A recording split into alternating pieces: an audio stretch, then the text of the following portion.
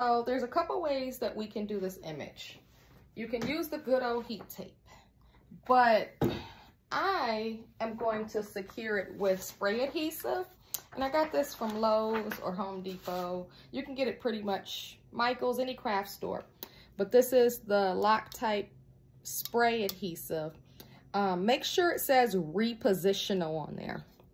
And you'll see, as it's like a glue, but it's not, it's like an adhesive, but you'll see it. I'm just going to give it a shake.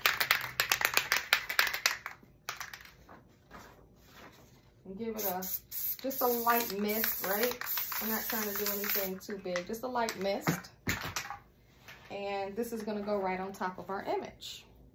So now I just need to make sure that my image is lined up, and it's just tacky. So that's kind of what it does, is it like tacks it down.